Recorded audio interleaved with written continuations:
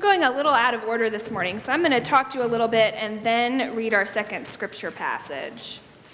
So let's pray first. God, we pray that you would speak your words to us this morning. May the words of my mouth and the meditations on all of our hearts be acceptable unto you. For you, O God, are our rock and our Redeemer. Amen. I have always loved the creation story. It's always been one of my favorite pieces of scripture. I love the rhythm of it. On the first day, God created. I love the first sentence, in the beginning, when the earth was formless and void. I love the imagery and the repetition within it. I love the theology that God loves God's creation. I also remember, though, the first time that it occurred to me that there might be some problems with this creation story. I was in a Sunday school class in 5th grade, and my teacher, Miss Katie Grover, who after many years as a missionary is now a United Methodist pastor actually in Dundalk, talked to us about her own struggle as a science lover in reconciling the theory of evolution with the theology of the creation story. I remember her talking about dinosaurs and how we were to have faith but also believe in science, and she gave us permission to use our brains. Really, she encouraged us to use our brains. She would say things like, God gave you a brain, so use it, when we were doing things we shouldn't be doing. So it was a lot of strong encouragement, I would say. Now, maybe some of you have had the same struggle that Katie have. As people who believe in rational thought, who are educated and well-read, we have to figure out what we do with stories like the creation story or Noah's Ark, how we reconcile the stories of our faith with what we know from science.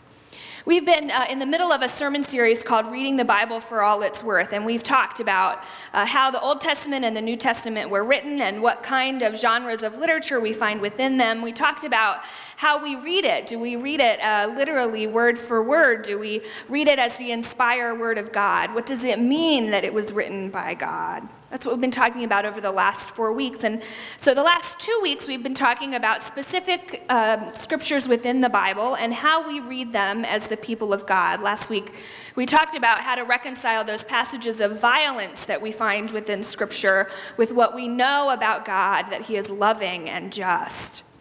Now, you might remember from science class that most scientists believe the Earth was formed 4.57 billion years ago.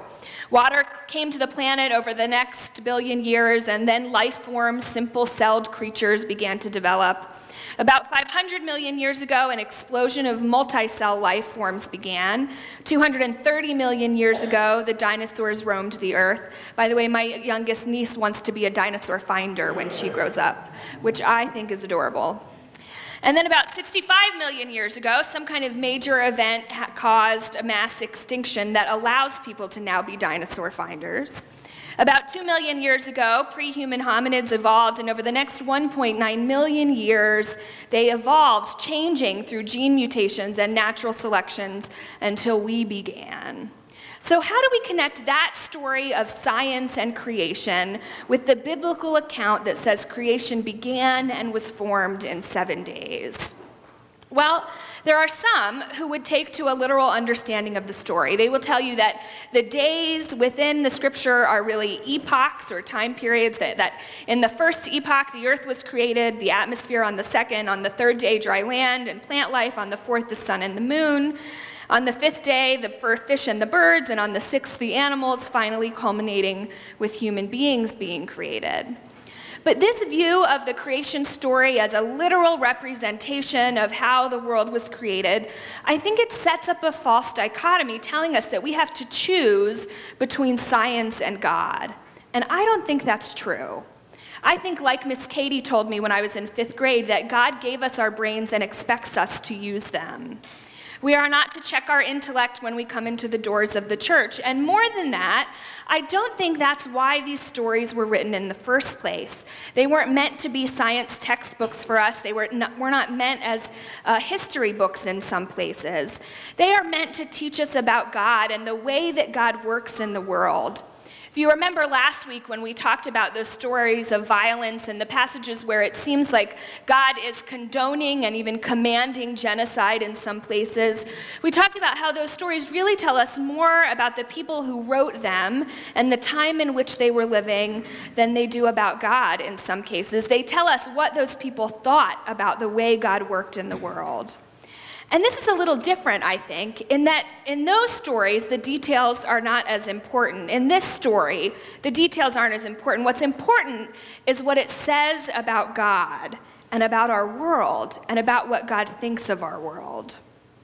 When I teach the creation story, I love to share one very important fact because it helped me to discover what these stories were meant for. But before I do that, I'm going to give us a quiz. I want you to tell me what you remember about the creation details. How was the world created? Tell me the creation story. You can just shout it out and we'll repeat back. Anything you know about the creation story? Go ahead. You won't get a bad grade. I'm not passing out stars for anybody. God created the heavens and the earth, okay? And he saw that it was good. God separated day from the night. Good. Our Sunday school teachers have been doing good. What do you remember? What? God said. God says. Very important. What do you remember about the way humans were created? From the dust of the earth? Okay.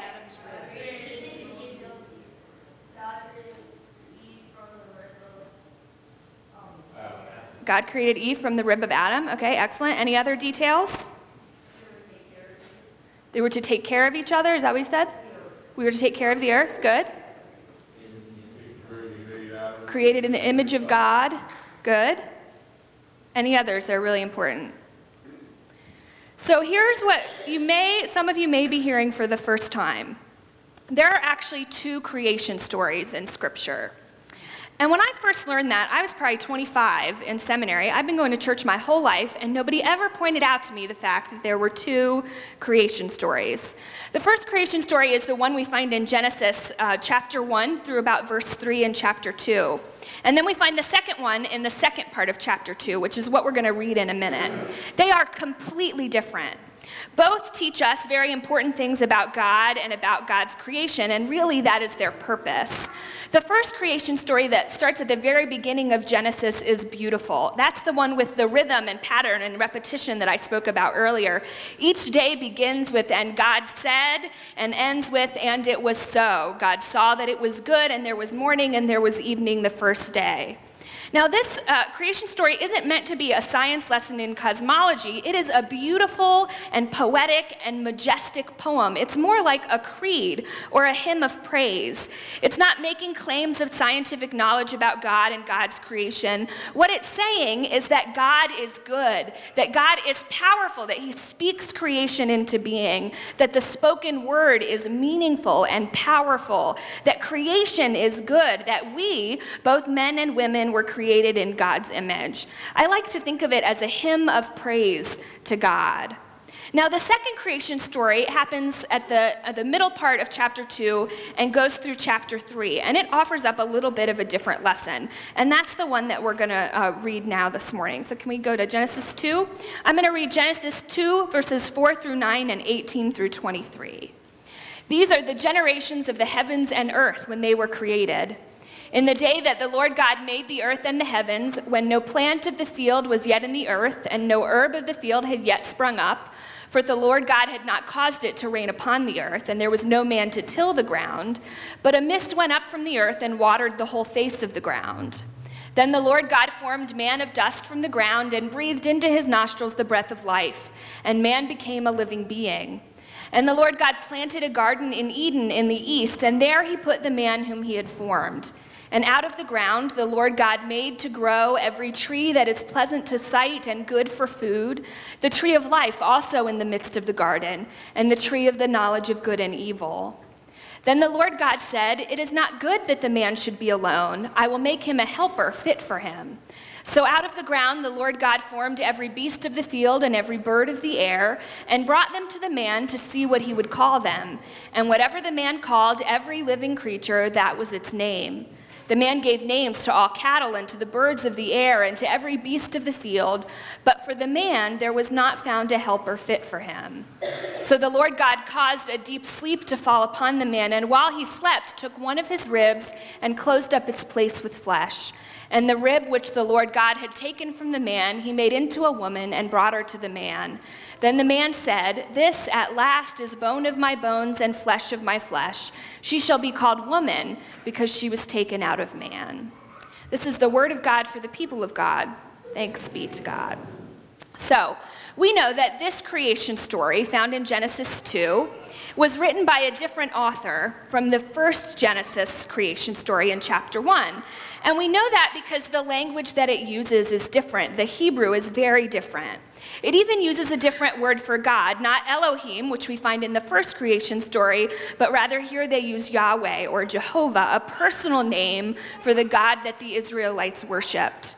In this story, Yahweh forms the first two humans out of the dust of the ground. He does it with his hands, not with the spoken word. He places them in the garden, which he makes after he makes man, and he blesses them. Here is where we see Eve being made from Adam's rib, where in the first creation story, man and woman are made at the same time. Even the order is different. In the first story, man and women are created at the same time. Here, the man first and then the woman. In the first creation story, humans come at the end as the culmination of God's work. And here they are the first. The animals are given to the man afterwards as a gift, trying to find him a companion. In Genesis chapter 1, God is powerful, but here in Genesis 2, God is intimate and personal. He forms creation with his hands, not his voice, and he walks with Adam and Eve in the cool of the afternoon, which I always think is a good reason why running is bad, because God walked in the cool of the garden. Just my personal theology there. This is the story not of a God far away in the universe, but of a God who is up close and personal, an intimate account shared generation to generation around the campfire as a way of understanding the Israelites' unique relationship with God. The story continues into an explanation of why our world is no longer that perfect Eden that God created. God gives them a rule: eat anything in the garden except the fruit of the tree of the knowledge of good and evil, which also, by the way, never says it was an apple. That's an art thing that happened during the Renaissance period. It is not an apple. I think it was a tomato, which is why we don't know if a tomato is a fruit or a vegetable. Also, just my personal theology. I cannot back that up in any way. So God gives them this rule, right? The one thing they aren't supposed to do. And what do? They do it. They break it, right? Because that's what they do. They choose to do as so many of us have done, to make the choice to do or take exactly what we're told we can't do or have. How many of us have made a choice just like that? Sometimes we're swayed by one another.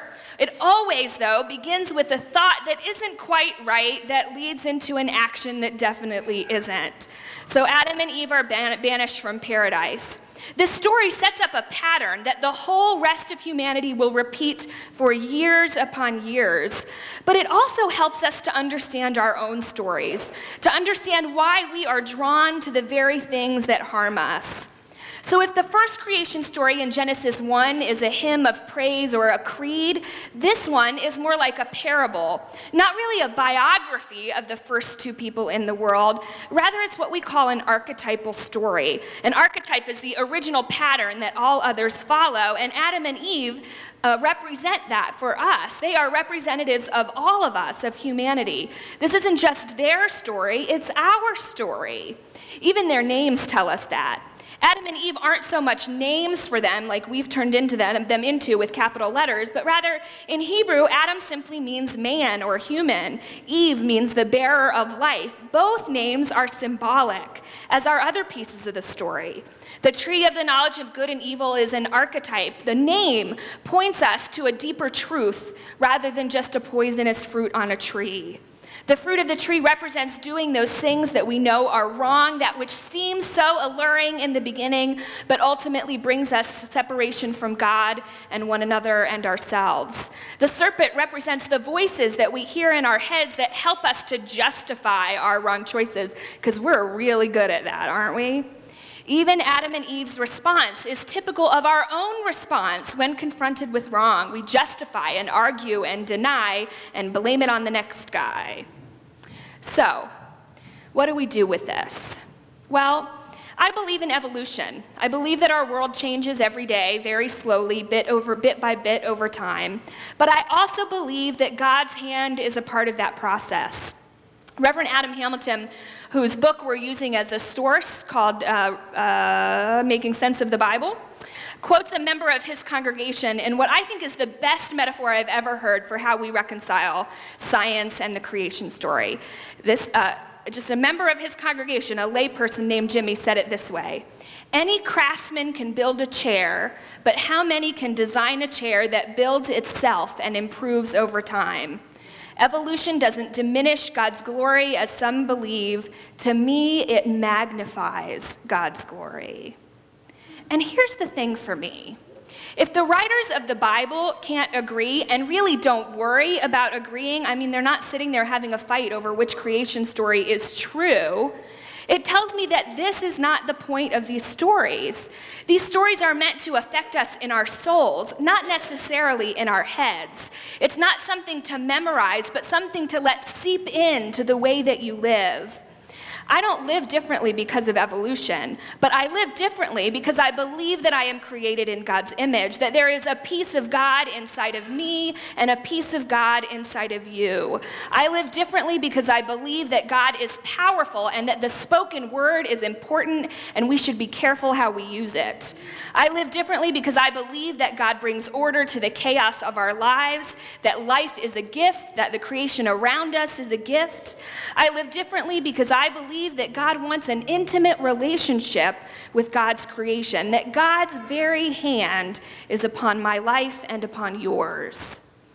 Our first lesson that Alexa read from Romans, I think, speaks this truth for us. It says, "For whatever was written in former days was written for our instruction, so that by steadfastness and by the encouragement of the scriptures, we might have hope."